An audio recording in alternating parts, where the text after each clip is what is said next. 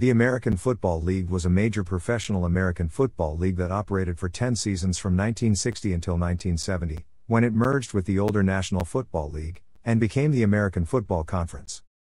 The upstart AFL operated in direct competition with the more established NFL throughout its existence.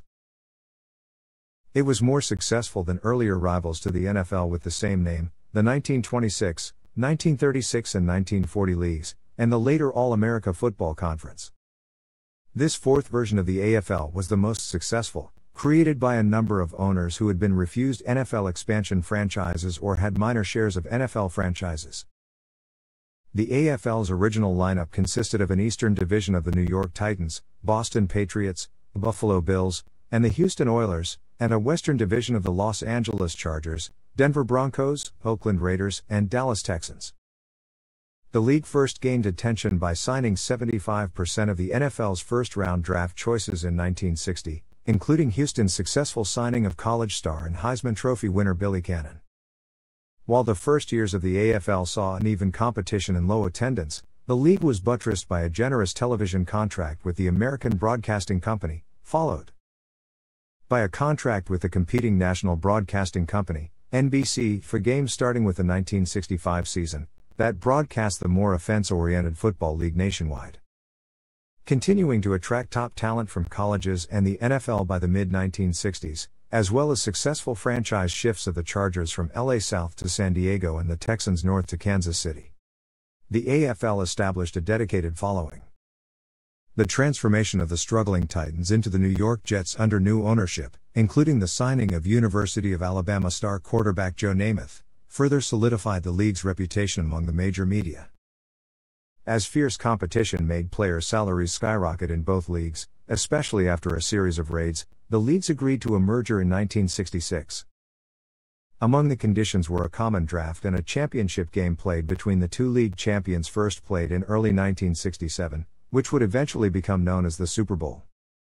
The AFL and NFL operated as separate leagues until 1970, with separate regular season and playoff schedules except for the championship game. NFL Commissioner Pete Rozelle also became chief executive of the AFL from July 26, 1966, through the completion of the merger. During this time the AFL expanded, adding the Miami Dolphins and Cincinnati Bengals. After losses by the Kansas City Chiefs and Oakland Raiders in the first two AFL-NFL World Championship games to the Green Bay Packers, the New York Jets and Chiefs won Super Bowls III and IV respectively, cementing the league's claim to being an equal to the NFL. In 1970, the AFL was absorbed into the NFL and the league reorganized with the 10 AFL franchises along with 3 existing NFL teams, the Baltimore Colts, the Cleveland Browns, and the Pittsburgh Steelers, becoming part of the newly formed American Football Conference. During the 1950s, the National Football League had grown to rival Major League Baseball as one of the most popular professional sports leagues in the United States. One franchise that did not share in this newfound success of the league was the Chicago Cardinals, owned by the Bidwell family, who had become overshadowed by the more popular Chicago Bears. The Bidwells hoped to move their franchise, preferably to St. Louis, but could not come to terms with the league, which demanded money before it would approve the move. Needing cash, the Bidwells began entertaining offers from would-be investors, and one of the men who approached the Bidwells was Lamar Hunt, son and heir of millionaire oilman H.L. Hunt. Hunt offered to buy the Cardinals and move them to Dallas, where he had grown up.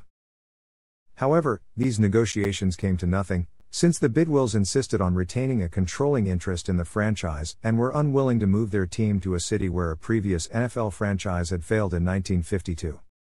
While Hunt negotiated with the Bidwells, similar offers were made by Bud Adams, Bob Howsam, and Max Winder.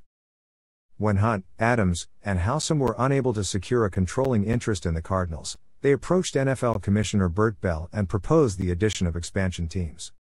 Bell, wary of expanding the 12-team league and risking its newfound success, rejected the offer. On his return flight to Dallas, Hunt conceived the idea of an entirely new league and decided to contact the others who had shown interest in purchasing the Cardinals. In addition to Adams, Howsam, and Winter, Hunt reached out to Bill Boyer, Winter's business partner, to gauge their interest in starting a new league. Hunt's first meeting with Adams was held in March 1959. Hunt, who felt a regional rivalry would be critical for the success of the new league, convinced Adams to join and found his team in Houston. Hunt next secured an agreement from Howsam to bring a team to Denver. After Winter and Boyer agreed to start a team in Minneapolis-St. Paul, the new league had its first 4 teams. Hunt then approached Willard Rhodes, who hoped to bring pro football to Seattle. However, not wanting to undermine its own brand, the University of Washington was unwilling to let the fledgling league use Husky Stadium, and Rhodes' effort came to nothing. Hunt also sought franchises in Los Angeles, Buffalo, and New York City. During the summer of 1959, he sought the blessings of the NFL for his nascent league, as he did not seek a potentially costly rivalry. Within weeks of the July 1959 announcement of the league's formation, Hunt received commitments from Baron Hilton and Harry Wismer to bring teams to Los Angeles and New York, respectively. His initial efforts for Buffalo, however, were rebuffed, when Hunt's first choice of owner, Pat McGroder, declined to take part. McGroder had hoped that the threat of the AFL would be enough to prompt the NFL to expand to Buffalo. On August 14, 1959, the first league meeting was held in Chicago, and charter memberships were given to Dallas, New York, Houston, Denver, Los Angeles, and Minneapolis-St. Paul. On August 22, the league officially was named the American Football League at a meeting in Dallas. The NFL's initial reaction was not as openly hostile as it had been with the earlier All-America Football Conference, as Bell had even given his public approval, but he died suddenly in October 1959. An individual NFL owner soon began a campaign to undermine the new league. AFL owners were approached with promises of new NFL franchises or ownership stakes in existing ones. Only the party from Minneapolis-St. Paul accepted, and with the addition of Ole Haugsrud and Bernie Ritter, the Minnesota group joined the NFL in 1961 as the Minnesota Vikings. The older league also announced on August 29 that it had conveniently reversed its position against expansion, and planned to bring new NFL teams to Houston and Dallas, to start play in 1961. Finally, the NFL quickly came to terms with the Bidwills and allowed them to relocate the struggling Cardinals to St. Louis, eliminating that city as a potential AFL market.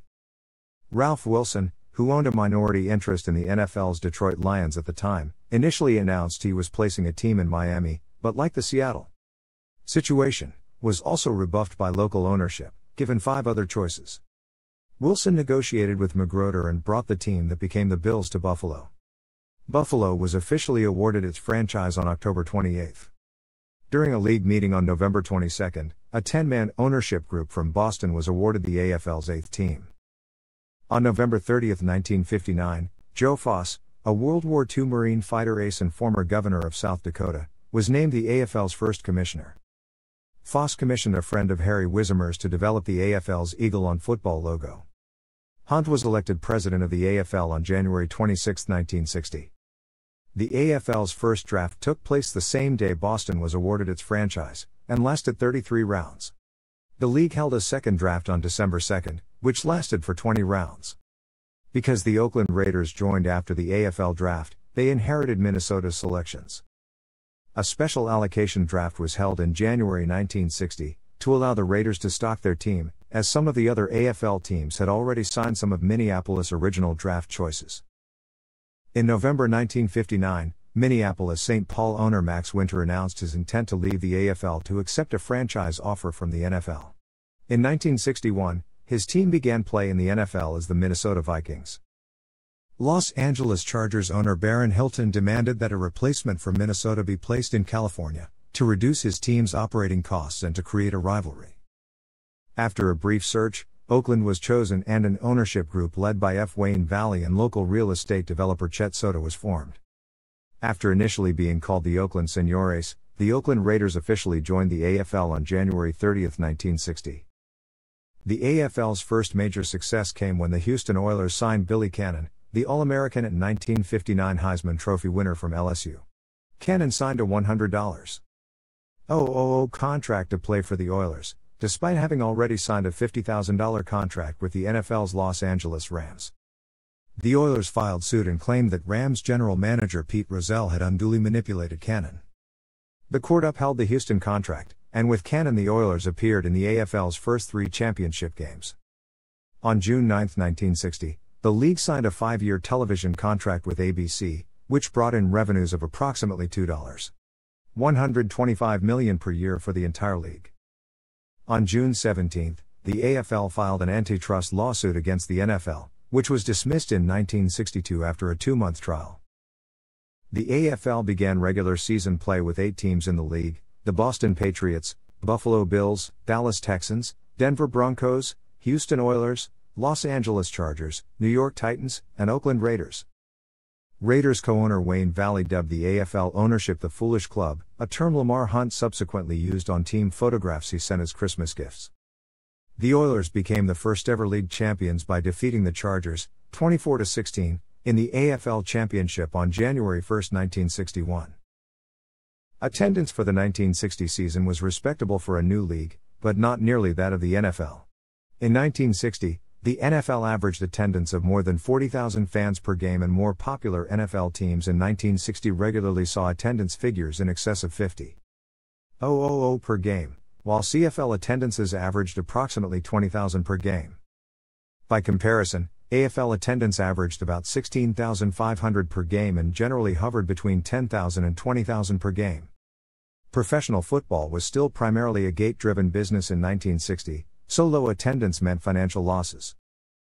The Raiders, with a league worst average attendance of just 9,612, lost $500,000 in their first year and only survived after receiving a $400,000 loan from Bills owner Ralph Wilson. In an early sign of stability, however, the AFL did not lose any teams after its first year of operation. In fact, the only major change was the Chargers' move from Los Angeles to nearby San Diego. On August 8, 1961, the AFL challenged the Canadian Football League to an exhibition game that would feature the Hamilton Tiger Cats and the Buffalo Bills, which was attended by 24,376 spectators. Playing at Civic Stadium in Hamilton, Ontario, the Tiger Cats defeated the Bills 38-21, playing a mix of AFL and CFL rules. While the Oilers found instant success in the AFL, other teams did not fare as well. The Oakland Raiders and New York Titans struggled on and off the field during their first few seasons in the league. Oakland's 8-man ownership group was reduced to just 3 in 1961, after heavy financial losses in their first season. Attendance for home games was poor, partly due to the team playing in the San Francisco Bay Area, which already had an established NFL team, but the product on the field was also to blame. After winning 6 games in their debut season, the Raiders won a total of 3 times in the 1961 and 1962 seasons. Oakland took part in a 1961 supplemental draft meant to boost the weaker teams in the league, but it did little good. They participated in another such draft in 1962. The Titans fared a little better on the field but had their own financial troubles. Attendance was so low for home games that team owner Harry Wismer had fans move to seats closer to the field to give the illusion of a fuller stadium on television. Eventually Wismer could no longer afford to meet his payroll, and on November 8, 1962, the AFL took over operations of the team. The Titans were sold to a 5-person ownership group headed by Sonny Werblin on March 28, 1963, and in April the new owners changed the team's name to the New York Jets. The Raiders and Titans both finished last in their respective divisions in the 1962 season. The Texans and Oilers, winners of their divisions, faced each other for the 1962 AFL Championship on December 23. The Texans dethroned the 2-time champion Oilers, 20-17, in a double overtime contest that was, at the time, professional football's longest ever game. In 1963, the Texans became the second AFL team to move to a new city. Lamar Hunt felt that despite winning the league championship in 1962, the Texans could not sufficiently profit in the same market as the Dallas Cowboys, which entered the NFL as an expansion franchise in 1960. After meetings with New Orleans, Atlanta, and Miami, Hunt announced on May 22 that the Texans' new home would be Kansas City, Missouri. Kansas City Mayor Harold Roe Bartle was instrumental in his city's success in attracting the team. Partly to honor Bartle, the franchise officially became the Kansas City Chiefs on May 26.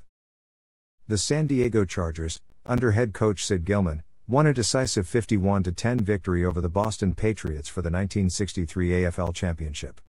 Confident that his team was capable of beating the NFL champion Chicago Bears, Gilman approached NFL Commissioner Pete Rozelle and proposed a final championship game between the two teams. Rozelle declined the offer, however, the game would be instituted 3 seasons later.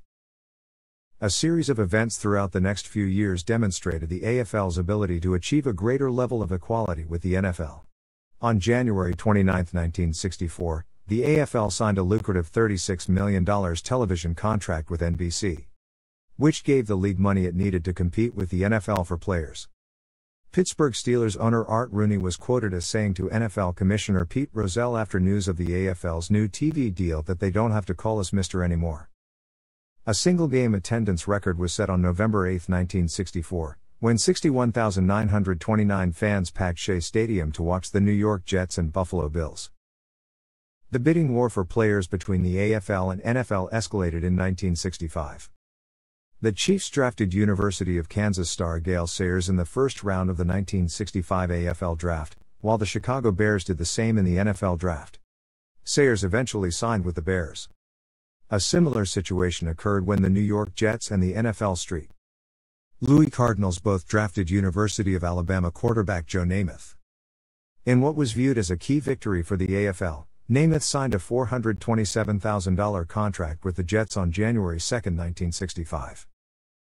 It was the highest amount of money ever paid to a collegiate football player, and is cited as the strongest contributing factor to the eventual merger between the two leagues. After the 1963 season, the Newark Bears of the Atlantic Coast Football League expressed interest in joining the AFL. Concerns over having to split the New York metro area with the still uncertain Jets were a factor in the Bears' bid being rejected. In 1965, Milwaukee officials tried to lure an expansion team to play at Milwaukee County Stadium, where the Green Bay Packers had played parts of their home schedule after an unsuccessful attempt to lure the Packers there full-time. But Packers head coach Vince Lombardi invoked the team's exclusive lease, and additionally, signed an extension to keep some home games in Milwaukee until 1976. In early 1965, the AFL awarded its first expansion team to Rankin Smith of Atlanta. The NFL quickly counter-offered Smith a franchise, which Smith accepted. The Atlanta Falcons began play as an NFL franchise. In March 1965, Joe Robbie had met with Commissioner Foss to inquire about an expansion franchise for Miami. On May 6, after Atlanta's exit, Robbie secured an agreement with Miami Mayor Robert King High to bring a team to Miami. League expansion was approved at a meeting held on June 7, and on August 16 the AFL's ninth franchise was officially awarded to Robbie and television star Danny Thomas. The Miami Dolphins joined the league for a fee of $7.5 million and started play in the AFL's Eastern Division in 1966. The AFL also planned to add 2 more teams by 1967. In 1966, the rivalry between the AFL and NFL reached an all-time peak. On April 7, Joe Foss resigned as AFL commissioner. His successor was Oakland Raiders head coach and general manager Al Davis, who had been instrumental in turning around the fortunes of that franchise. No longer content with trying to outbid the NFL for college talent, the AFL under Davis started to recruit players already on NFL squads. Davis's strategy focused on quarterbacks in particular, and in 2 months he persuaded 7 NFL quarterbacks to sign with the AFL. Although Davis's intention was to help the AFL win the bidding war, some AFL and NFL owners saw the escalation as detrimental to both leagues. Alarmed with the rate of spending in the league, Hilton Hotels forced Baron Hilton to relinquish his stake in the Chargers as a condition of maintaining his leadership role with the hotel chain. The same month Davis was named commissioner, several NFL owners, headed by Dallas Cowboys general manager Tex Schramm, secretly approached Lamar Hunt and other AFL owners and started negotiations with the AFL to merge. A series of secret meetings commenced in Dallas to discuss the concerns of both leagues over rapidly increasing player salaries, as well as the practice of player poaching. Hunt and Schramm completed the basic groundwork for a merger of the two leagues by the end of May, and on June 8, 1966, the merger was officially announced. Under the terms of the agreement, the two leagues would hold a common player draft. The agreement also called for a title game to be played between the champions of the respective leagues. The two leagues would be fully merged by 1970. NFL Commissioner Pete Rozelle would remain as commissioner of the merged league, which would be named the NFL. Additional expansion teams would eventually be awarded by 1970 or soon thereafter to bring it to a 28-team league. The AFL also agreed to pay indemnities of $18 million to the NFL over 20 years.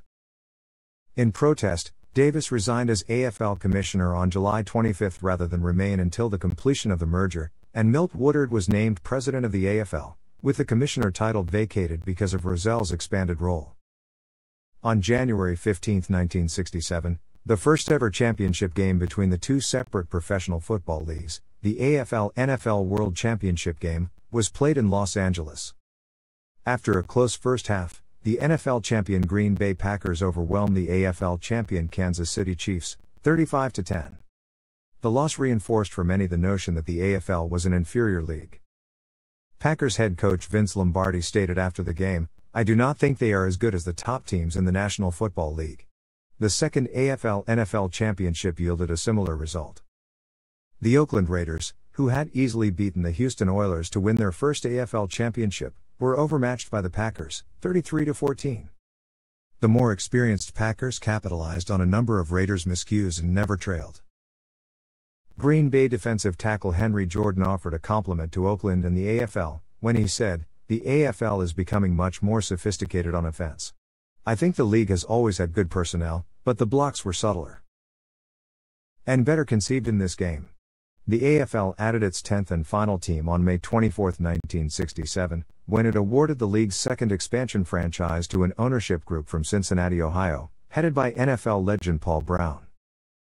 Although Brown had intended to join the NFL, he agreed to join the AFL when he learned that his team would be included in the NFL once the merger was completed.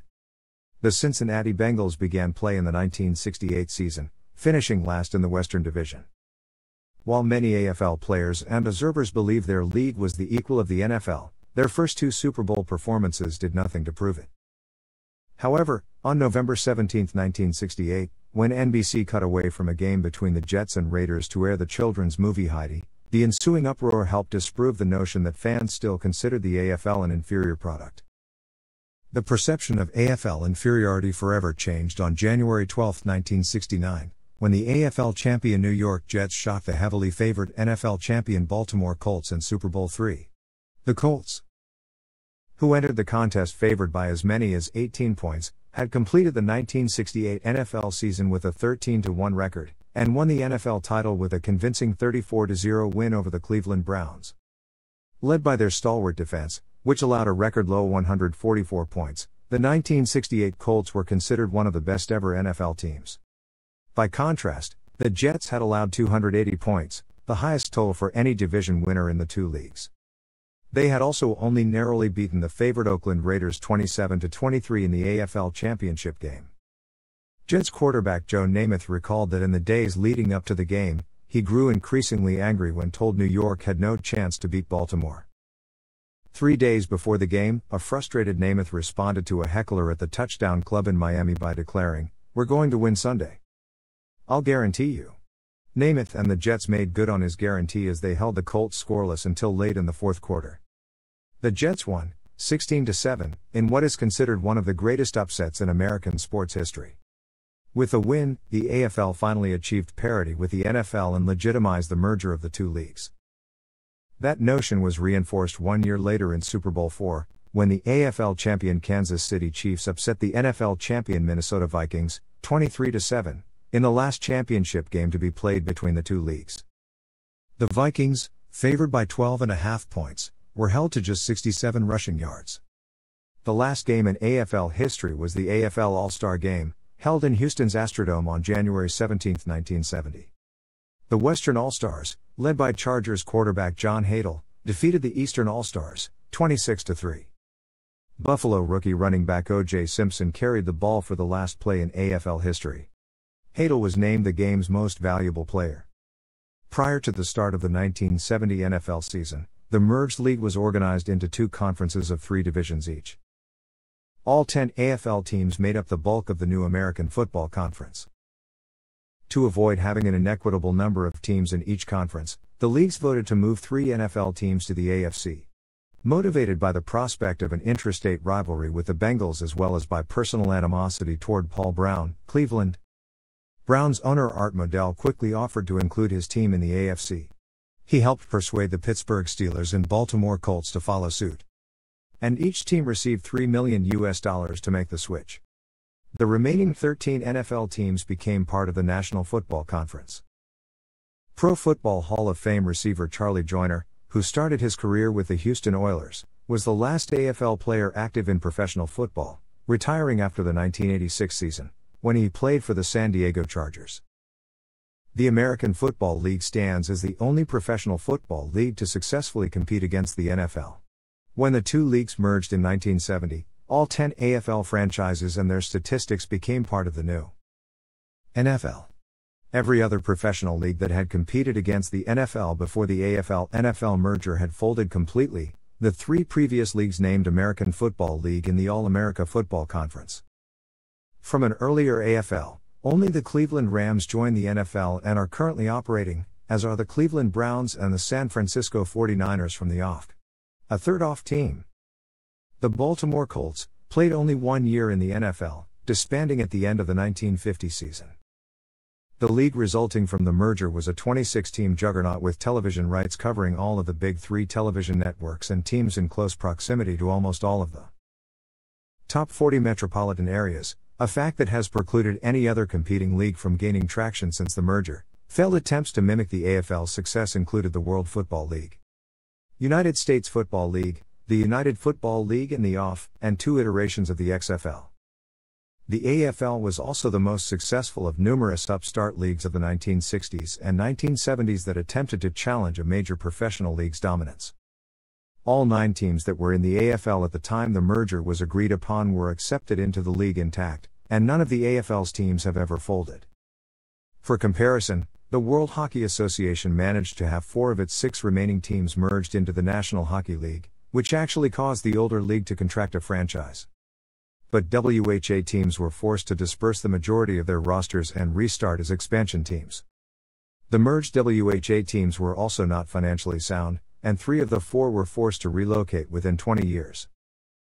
Like the WHA, the American Basketball Association also managed to have only 4 of its teams merged into the National Basketball Association, and the rest of the league was forced to fold. Both the WHA and ABA lost several teams to financial insolvency over the course of their existences. The Continental League, a proposed third league for Major League Baseball that was to begin play in 1961, never played a single game, largely because MLB responded to the proposal by expanding to 4 of that league's proposed cities. Historically, the only other professional sports league in the United States to exhibit a comparable level of franchise stability from its inception was the American League of Major League Baseball, which made its debut in the early 20th century. The NFL adopted some of the innovations introduced by the AFL immediately and a few others in the years following the merger. One was including the names on player jerseys. The older league also adopted the practice of using the stadium scoreboard clocks to keep track of the official game time, instead of just having a stopwatch used by the referee. The AFL played a 14-game schedule for its entire existence, starting in 1960. The NFL, which had played a 12-game schedule since 1947, changed to a 14-game schedule in 1961, a year after the American Football League instituted it. The AFL also introduced the 2-point conversion to professional football 34 years before the NFL instituted it in 1994. All of these innovations pioneered by the AFL, including its more exciting style of play and colorful uniforms, have essentially made today's professional football more like the AFL than like the old-line NFL. The AFL's challenge to the NFL also laid the groundwork for the Super Bowl, which has become the standard for championship contests in the United States of America. The NFL also adapted how the AFL used the growing power of televised football games, which were bolstered with the help of major network contracts. With that first contract with ABC, the AFL adopted the first ever cooperative television plan for professional football, in which the proceeds were divided equally among member clubs. It featured many outstanding games, such as the classic 1962 double overtime American Football League championship game between the Dallas Texans and the defending champion Houston Oilers. At the time it was the longest professional football championship game ever played. The AFL also appealed to fans by offering a flashier style of play, compared to the more conservative game of the NFL. Long passes were commonplace in AFL offenses. Led by such talented quarterbacks as John Hadle, Darryl LaMonica, and Len Dawson. Despite having a national television contract, the AFL often found itself trying to gain a foothold, only to come up against roadblocks. For example, CBS TV, which broadcast NFL games, ignored and did not report scores from the innovative AFL, on orders from the NFL. It was only after the merger agreement was announced that CBS began to give out AFL scores. The AFL took advantage of the burgeoning popularity of football by locating teams in major cities that lacked NFL franchises. Hunt's vision not only brought a new professional football league to California and New York, but introduced the sport to Colorado, restored it to Texas and later to fast-growing Florida, as well as bringing it to New England for the first time in 12 years. Buffalo, having lost its original NFL franchise in 1929 and turned down by the NFL at least twice for a replacement, returned to the NFL with the merger. The return of football to Kansas City was the first time that city had seen professional football since the NFL's Kansas City Blues of the 1920s, the arrival of the Chiefs, and the contemporary arrival of the Street Louis football Cardinals, brought professional football back to Missouri for the first time since the temporary Street Louis Gunners of 1934. Street Louis would later regain an NFL franchise in 1995 with the relocation of the LA Rams to the city. The Rams moved back in 2016. In the case of the Dallas Cowboys, the NFL had long sought to return to the Dallas area after the Dallas Texans folded in 1952, but was originally met with strong opposition by Washington Redskins owner George Preston Marshall, who had enjoyed a monopoly as the only NFL team to represent the American South. Marshall later changed his position after future Cowboys owner Clint Murchison bought the rights to Washington's fight song "Hail to the Redskins" and threatened to prevent Marshall from playing it at games. By then, the NFL wanted to quickly award the new Dallas franchise to Murchison so the team could immediately begin play and compete with the AFL's Texans. As a result, the Cowboys played its inaugural season in 1960 without the benefit of the NFL draft. The Texans eventually ceded Dallas to the Cowboys and became the Kansas City Chiefs. As part of the merger agreement, additional expansion teams would be awarded by 1970 or soon thereafter to bring the league to 28 franchises. This requirement was fulfilled when the Seattle Seahawks and the Tampa Bay Buccaneers began play in 1976. In addition, had it not been for the existence of the Oilers from 1960 to 1996, the Houston Texans also would likely not exist today. The 2002 expansion team restored professional football in Houston after the original charter AFL member Oilers relocated to become the Tennessee Titans. Kevin Sherrington of the Dallas Morning News has argued that the presence of AFL and the subsequent merger radically altered the fortunes of the Pittsburgh Steelers, saving the team from stinking. Before the merger, the Steelers had long been one of the NFL's worst teams. Constantly lacking the money to build a quality team, the Steelers had only posted 8 winning seasons and just 1 playoff appearance since their first year of existence in 1933 until the end of the 1969 season. They also finished with a 1-13 record in 1969, tied with the Chicago Bears for the worst record in the NFL. The $3 million indemnity that the Steelers received for joining the AFC with the rest of the former AFL teams after the merger helped them rebuild into a contender, drafting eventual Pro Football Hall of Famers like Terry Bradshaw and Joe Green, and ultimately winning 4 Super Bowls in the 1970s. Since the 1970 merger, the Steelers have the NFL's highest winning percentage, the most total victories, the most trips to either conference championship game, are tied for the second most trips to the Super Bowl, and have won 6 Super Bowl championships, tied with the Patriots for the most in NFL history. Perhaps the greatest social legacy of the AFL was the domino effect of its policy of being more liberal than the entrenched NFL in offering opportunity for black players. While the NFL was still emerging from 30 years of segregation influenced by Washington Redskins owner George Preston Marshall, the AFL actively recruited from small and predominantly black colleges. The AFL's color blindness led not only to the explosion of black talent on the field, but to the eventual entry of blacks into scouting, coordinating, and ultimately head coaching positions, long after the league ceased to exist. The AFL's free agents came from several sources. Some were players who could not find success playing in the NFL, while another source was the Canadian Football League. In the late 1950s, many players released by the NFL, or undrafted and unsigned out of college by the NFL, went north to try their luck with the CFL, and later returned to the States to play in the AFL. In the league's first years, players such as Oilers' George Blanda, Chargers/Bills' Jack Kemp, Texans' Len Dawson, the NY Titans' Don Maynard, Raiders/Patriots/Jets' Babe Parilli, Pats' Bob D proved to be AFL standouts. Other players such as the Broncos' Frank Tripucka, the Pats' Gino Cappelletti, the Bills' Cookie Gilchrist and the Chargers' Tobin Rote, Sam DeLuca and Dave Kakurek also made their mark to give the fledgling league badly needed credibility. Rounding out this mix of potential talent were the true free agents, the walk-ons and the wannabes, who tried out in droves for the chance to play professional American football. After the AFL-NFL merger agreement in 1966, and after the AFL's Jets defeated an extremely strong Baltimore Colts team, a popular misconception fostered by the NFL and spread by media reports was that the AFL defeated the NFL because of the common draft instituted in 1967. This apparently was meant to assert that the AFL could not achieve parity as long as it had to compete with the NFL in the draft. But the 1968 Jets had less than a handful of common draftees. Their stars were honed in the AFL, many of them since the Titans' days. Players who chose the AFL to develop their talent included Lance Alworth and Ron Mix of the Chargers, who had also been drafted by the NFL's San Francisco 49ers and Baltimore Colts respectively.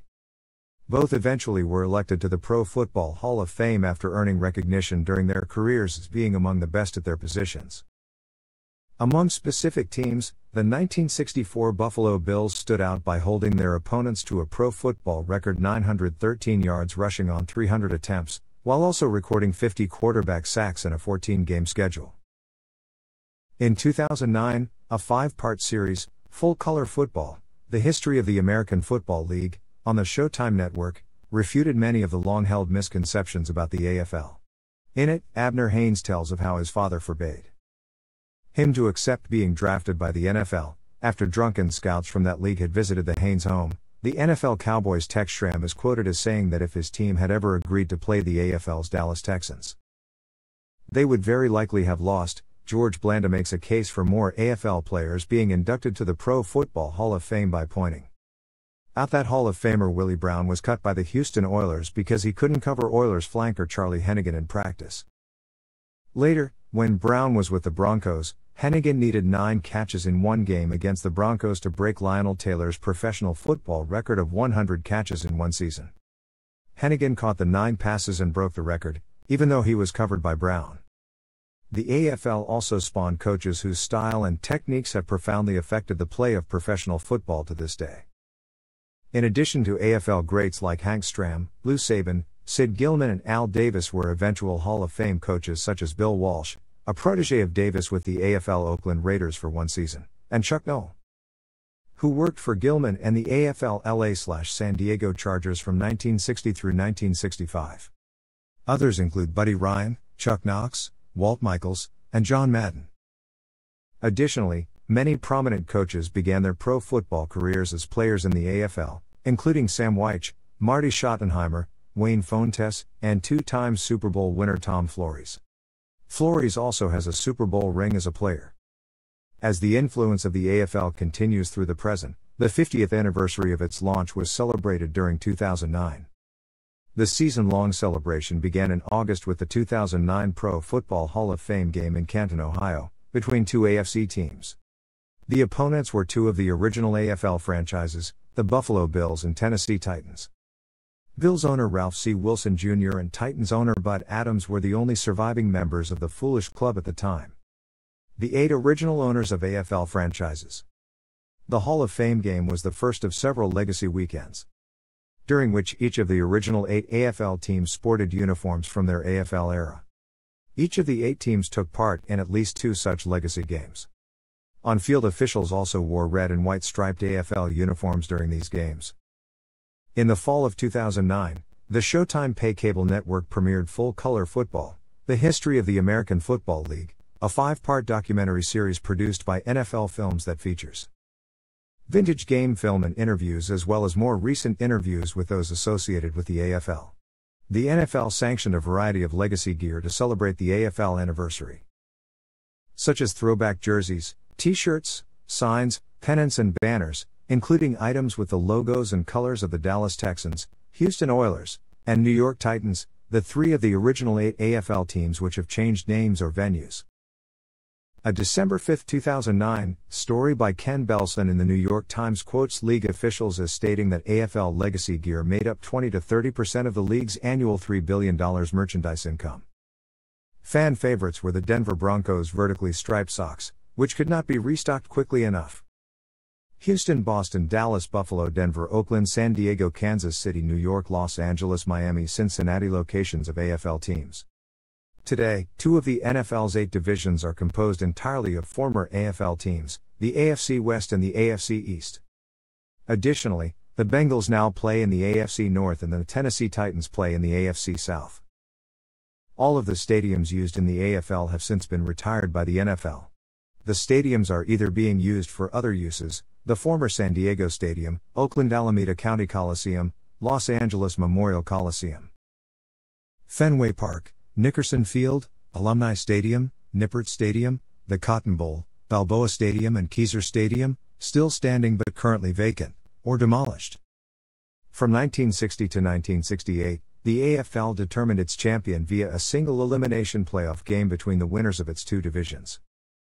The home teams alternated each year by division, so in 1968 the Jets hosted the Raiders, even though Oakland had a better record. In 1963, the Buffalo Bills and Boston Patriots finished tied with identical records of 7-6-1 in the AFL East Division.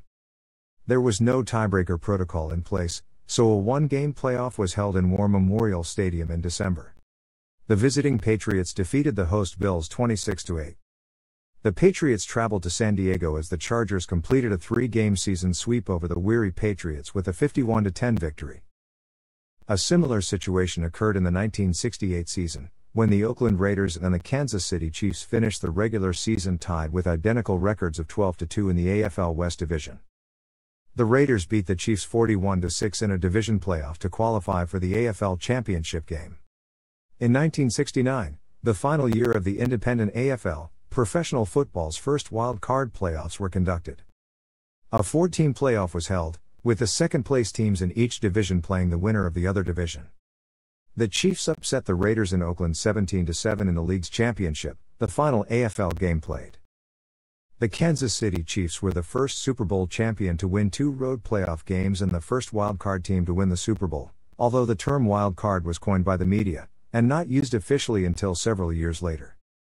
The AFL did not play an All-Star game after its first season in 1960, but did stage All-Star games for the 1961 through 1969 seasons. All-Star teams from the Eastern and Western divisions played each other after every season except 1965. That season, the league champion Buffalo Bills played All-Stars from the other teams. After the 1964 season, the AFL All-Star Game had been scheduled for early 1965 in New Orleans' Tulane Stadium. After numerous black players were refused service by a number of area hotels and businesses, black and white players alike called for a boycott. Led by Bills players such as Cookie Gilchrist, the players successfully lobbied to have the game moved to Houston's Jepson Stadium.